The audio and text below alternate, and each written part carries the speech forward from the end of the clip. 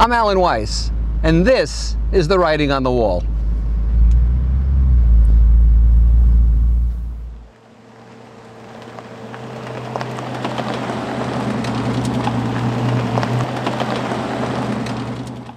Hi, I'm Alan Weiss. Welcome to the Writing on the Wall. This is episode 48, and I call this one Marketing Gravity. This is another one of my 6 or 8 minute tutorials, which I thought any of you in professional services could use. I created this concept called Marketing Gravity, which is meant to draw people to your brand and value.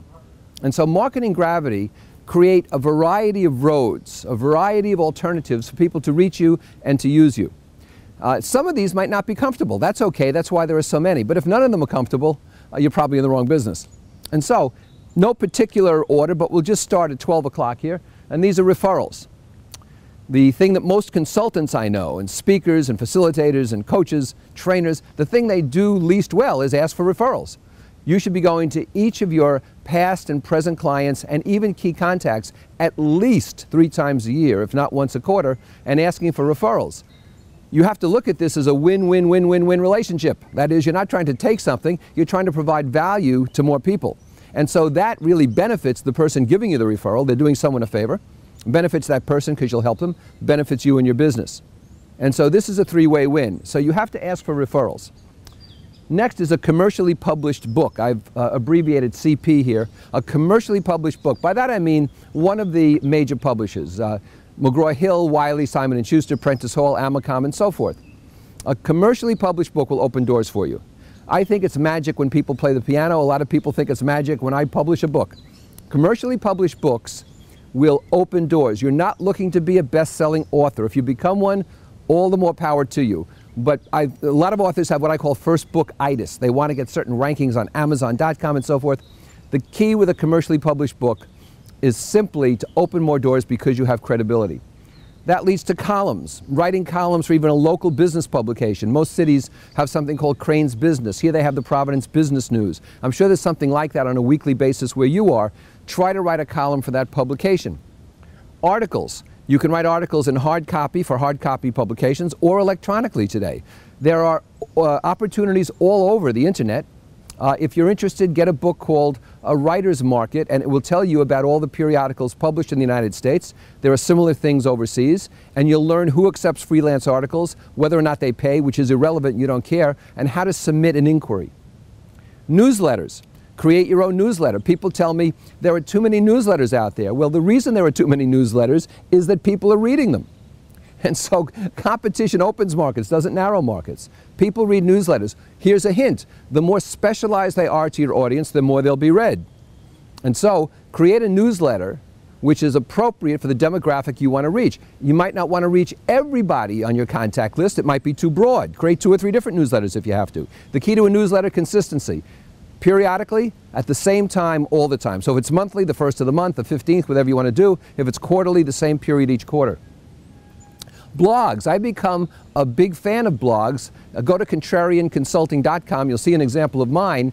But the key about a blog is this. As I speak to you today, there are 200 million blogs in the world. Most of them are crap. The 1 or 2% that aren't have audio, video, text, links, commentary, and they talk about a diversity of things appropriate for the audience for that blog. And so you have to post something 3 or 4 times a week. You have to be provocative. You have to provide intellectual property. If you can do that, a blog is great for you. It builds brands. Position papers. These are white papers, position papers. They're papers that you create electronically or hard copy or both, which state your expertise. They're not promotional. They talk about the issues as you see them in your field of expertise and help establish you as an expert so people will come to you. The gravity will work. Print and electronic interviews. Doing interviews with third parties tacitly gives you their endorsement. You can find on things like prleads.com, for example. I have no financial connection with them, but prleads.com creates every morning, several times a day, a list on your computer of authors, of reporters' inquiries. And so you can learn who's looking for what kind of information about what stories. And there are people in my mentor program who regularly appear in the Wall Street Journal, the New York Times, and so forth, through sources like that. Part of your gravity. Radio and TV interviews. These are easier to do than ever before. There's a dearth of content in the airwaves, and so you can find yourself doing radio interviews from your home with your feet up on your desk. You can go to local studios to do TV interviews. I was on ABC not that long ago. You can see a copy of it on my website. People are looking for content experts to comment on current affairs, and so no matter what your specialty is, what your niche is, you can arrange for these as well. Serendipity. Look for opportunity, don't ignore it. I got a blanket request once, a mailing that wasn't even a first-class mailing, it just about said occupant on it, but they were looking for free articles for a new diversity publication. And I said, I don't know that much about diversity, but I have dealt with diverse situations in my consulting business. And I said, what could I write about? I wrote about the fact that most interviewers tend to like people who are most like them and not different from them. The article caught on, they asked me for more. I wound up creating diversity booklets, which I called Rejoicing in Diversity, not Managing Diversity, and I wound up doing consulting projects on diversity for Merck and companies like that. You never know where the next opportunity will come from. Don't just ignore them. Press releases. You should send out press releases as often as you can. There are places on the web where you can send them out for free. If you go to my blog, contrarianconsulting.com, and do a little search, you'll find 12 or 15 places where you can send out press releases for free. Anytime you get a new client, with the client's permission, of course, you get an award, you get an accolade, you're traveling to a new place, you've come out with new intellectual property, send out a press release. Pro bono work. I'm not talking about sitting at home doing phone calls and soliciting money. Work for United Way, work for the Red Cross, work for whatever charity or group that you choose to, and you'll be working elbow to elbow with people who are general managers, directors, vice presidents, managing editors, and they will be your peer just by dint of working on that charity with you. And that's a great way to meet people and a great way to make contacts, market gravity. Social media platforms. Now, let me be clear here. On Facebook or Twitter or LinkedIn, if you are a corporate consultant, you are not going to, by and large, make the contacts you need.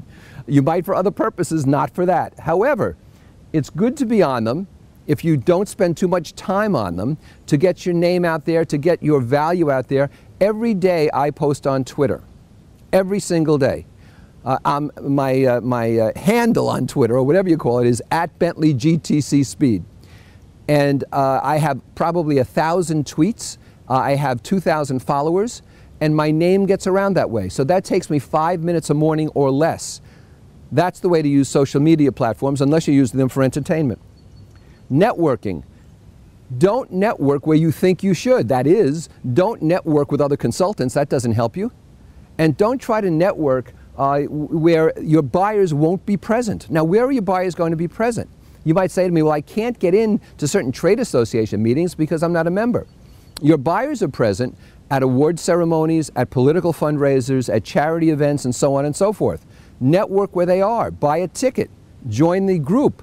Be there for that kind of thing where you'll meet them on a personal basis. And when you network, by the way, it's interesting. I call this distance power. You're better off networking with strangers who have no preconception about you at all. So don't be afraid to do that. Self-publishing. I talked about commercial publishing up here. Self-publishing, publish a pamphlet.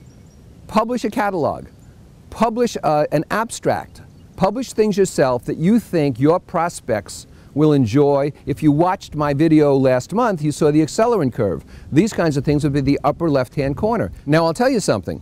Here's an exception to self-publishing. If you are in a very specific niche, say the management of mid-level law firms, a chain of pediatric centers for children, you can self-publish, because the narrower your niche, the less you need commercial publishing. In fact, the less a commercial publisher will be interested, and the more you're able to self-publish. So if you have that kind of niche and you have enough to say, then think about a self-published book, but do it so that it looks like a commercially published book in terms of its quality.